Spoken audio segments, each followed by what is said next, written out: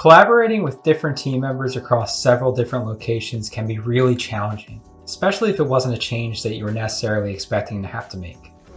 And in what feels like an instant, our surroundings have gone from this to this.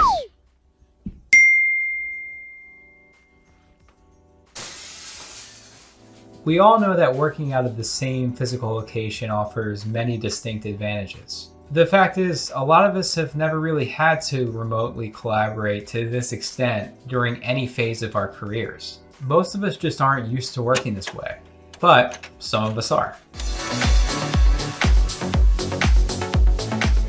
As an example, this past February at 3D Experience World, 5 user-driven teams unveiled prosthetic prototypes they'd worked super hard on. As you can see, they came together in Nashville to pitch their concepts, share their designs, and in most cases, meet face-to-face for the very first time while doing great things for those in need. But if you take a look at some of these designs, you can probably tell right off the bat, these weren't made over the course of just one day in Nashville. No way. In fact, they worked for weeks across many meetings, communications, and revisions on concepts the world got to see for the very first time and judge as a community at the event itself. So, how do they do all this? Emails, text threads, note-taking on conference calls? No way! But instead of having me tell you how they did all this, I figured I'd call Rob, Jade, and Aidan from Team 1 so they'd give you some of their insights, informed by, of course, their experience during the hackathon, but also their experiences as product designers, as freelance design engineers, and in Aidan's case as a student, to give you an idea of how these tools could help you today in real-world contexts that you're faced with. So Jade, I appreciate you answering my call. I know it's pretty late in the UK.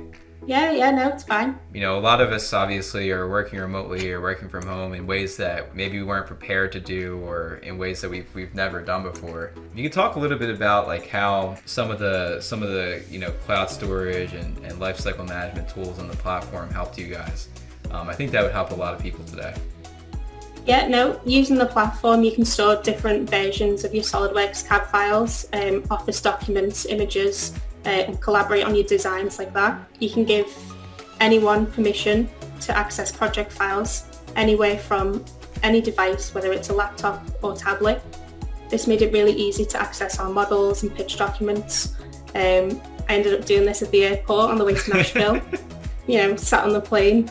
The funny thing is that you guys had never met before, most, if not all of you, yeah. So, which is obviously an interesting dynamic, and the fact that you guys were able to connect on the files and the storage of those files, you know, from these different locations is pretty remarkable. Well, cool. I appreciate you taking the time. I'm actually going to go call Aidan if you don't mind. Yeah. Yeah. All right. Thank you, Jade. If he's up. Yeah, if he's up. Thanks. Thanks. Thanks, Jade. So my next step on my video chat tour was to stop back in North America, where I called Aidan out of Ontario to hear what his impressions were of using some of the platform-based tools for collaboration. When you think about a tool like Project Planner on the platform in terms of how, you know, that helped you guys and how it could help, you know, in real-world engineering context today, and even you know, I think in production or scholastically, just if you could just expand a little bit on kind of how you see a tool like Project Planner being able to help with these sorts of things. So yeah, I'm pretty disappointed that my professors haven't found a way to get onto the dashboard yet, because if I had Project Planner, I could just go over to it and I know exactly when my stuff is due. I'd have no confusion of an assignment that's normally due on Friday being due on a Thursday, having the hectic rush of finding out a couple hours before from an email that's just like a little prompt or an update or a message with a friend. Yeah. You know, I'd have a unified area of resource instead of something that's mixed matched from a school website to your email to different information coming in both resources and both pathways, and not really knowing what the overarching dates are, information is, what I've got to do and when it's got to be due. I think that that's really important.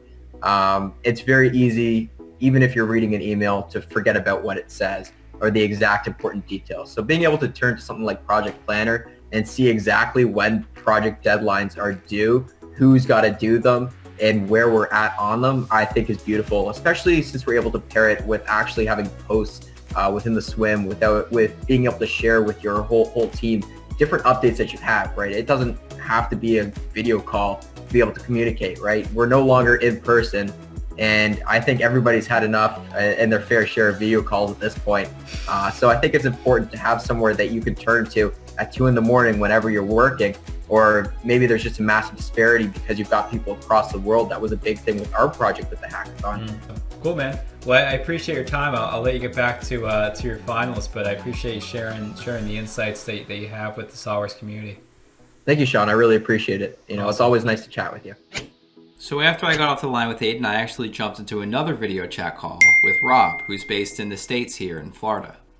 Rob talked all about how 3D Swim helped them during the hackathon, but he also talked about how that could help us today in real-world contexts where we can't meet physically as much in person. What really helped us out with that was 3D Swim, actually, because in there you can post threads about different topics, and since it's visible to everyone, it almost feels like you are in the meeting room where you have your whole collaborative group putting input in there, which you can see practically immediately. So if you're interested in trying these tools out for yourself and taking advantage of all the things that Rob, Jade, and Aidan mentioned in today's video, check out the link in the description below. It'll give you a chance to try out these solutions for yourself, or even just learn a bit more about their capabilities. Thanks for watching and have a good day.